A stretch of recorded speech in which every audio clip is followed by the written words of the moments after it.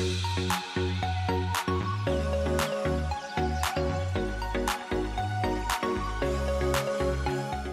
everyone, welcome back to my channel. Thank you so much for tuning in.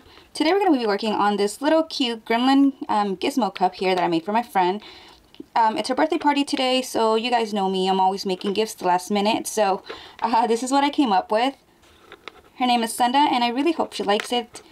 This was really easy to do, so let me show you how I did it and let's get started. Here I'm on Cricut Design Space, and as you can see I have already layered and got Gizmo ready to go here. Okay, so as always, you guys know I like to use whatever free things I can find, and I just typed in Gremlins SVG. I scrolled through a couple here. You can go like on Etsy and there's many on sale that you can buy if you don't want to go through the trouble. But I found this picture here that works perfectly. So what we're going to do is just save this. And sometimes here I get the WebP file. I don't know how to go around that or what happens, but what I do is just copy the picture, go on my Paint for my computer, and then just paste it. And then it's here. And I can save it. And now it's saved to my computer. You can just go into Upload Images and upload Gizmo and just clean him up. So you would just start clicking and you can see the background's removed. And now you have to click every white spot to just get the outline.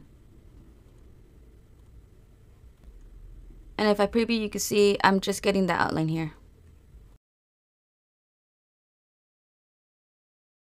So now if we preview, this is the image that we're going to get. So then just apply and continue, and then we save this as a cut image. If you don't want to clean it up on Cricut, that's fine. We can also go to png to svg.com. Here I can upload the image. And even though it only has two colors, that's actually fine because we're going to layer it later. So I'm going to just put two colors, black and white, and generate. Now here it still looks the same, but it's layered into two different colors.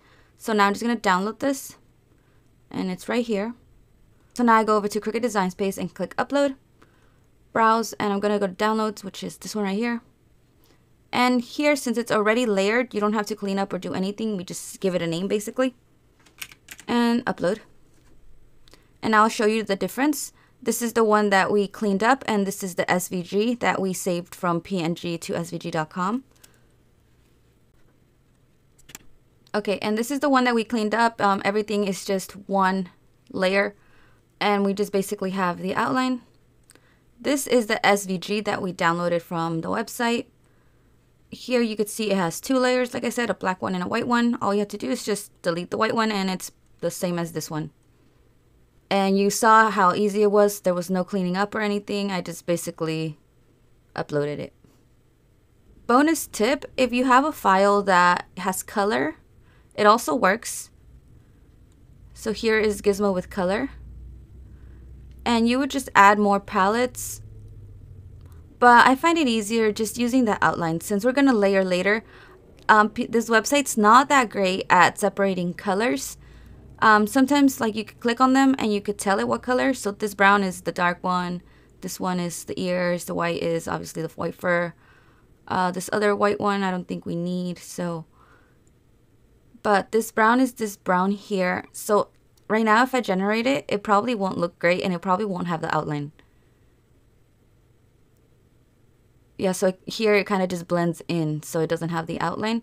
What we do is just add another color, click on that color, and then click on the black.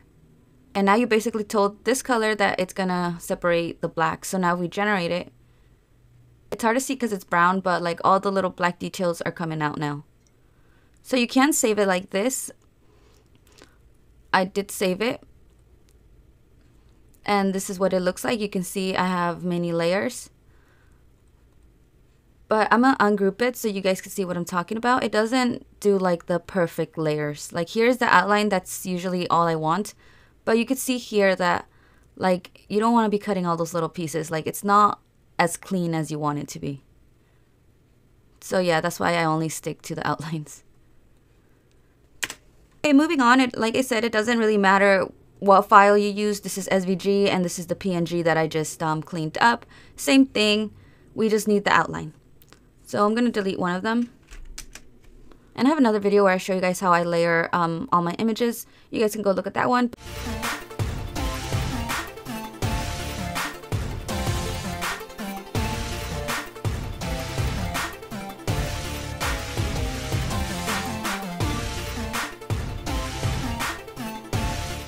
But here we go, this is layered Gizmo. And once you're happy with your design, we just group. So that way, like, you move it around and nothing like starts to break apart.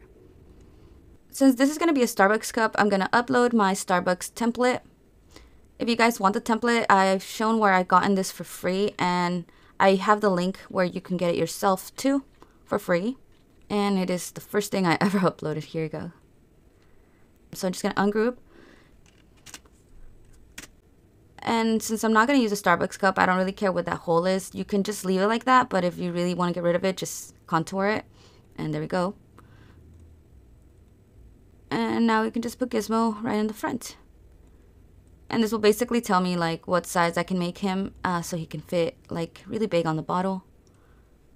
I'm not just going to leave it like that. I wanted to add a little bit more detail. This is for a friend named Sunda. So I'm going to add her name.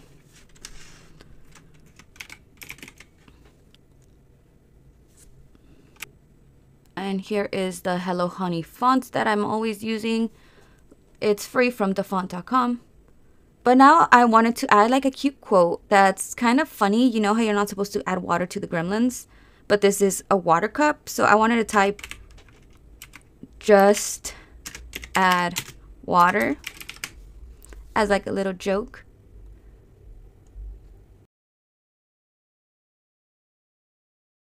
And if you want to separate them, I think separating them would be better. So I'm just gonna delete this and just make different text box for everything. Add.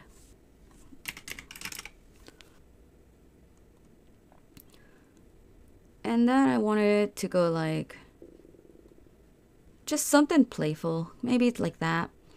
And then the name, I rotate it 90 degrees so it could just go like right on the side. And here we go. This is what we're going to be cutting. So I'm just going to save this real quick. This right here is only for my reference to see how like the sizing and all that stuff. But I'm just going to hide it now. Or you could just delete it, up to you. Now we can just go over and make it. Here on our mats we have all our different colors. The white, the brown, the skin color, and the black. And now just hit continue. This is the cup I'm going to use. I feel like she might like purple. I don't know why. But I'm just going to use this purple one right here. And here we have everything cut out, and now we're just going to start weeding.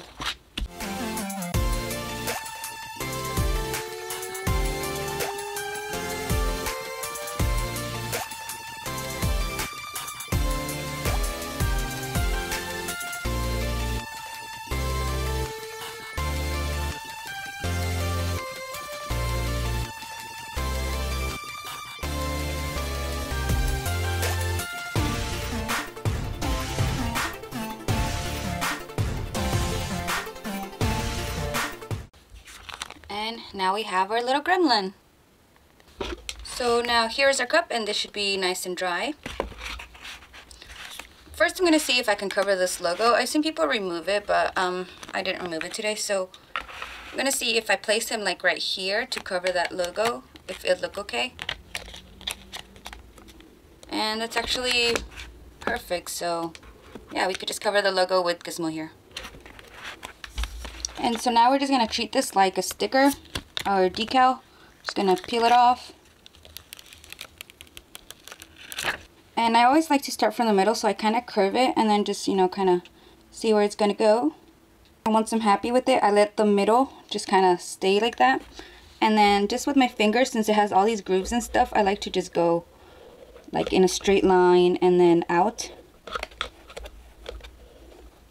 Be careful with all these little things because I have like run my finger and like taken them off before, so we don't want to do that. You can use your spatula, but like I said, there's all these little grooves, so I feel like our own skin kind of like pushes it better. So just stick this on as best as you can.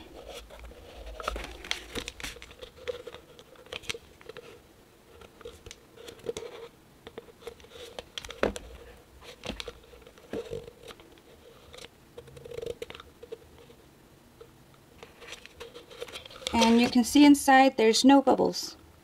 These are just like confettis. So I will be using the heat gun later just to like melt everything in there a little bit better. And once I use the heat gun, when it's still warm, I do give like another press with my fingers just to make sure it's as stuck as possible. And now I'm going to put her name right here.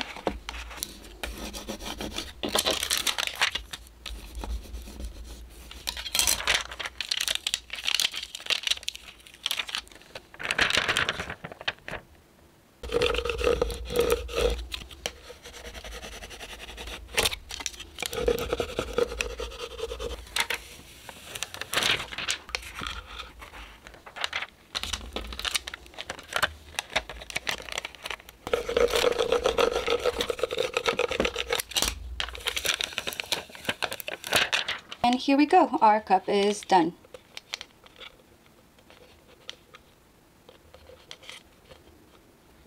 So I hope you guys enjoyed this video and found it helpful. As you can see, it's very easy to just customize and create your own cups. If you guys like this video, please remember to like, comment, subscribe, and share. And please also head over to my Instagram and my TikTok for a lot more pictures and videos of my work. And thank you so much for watching.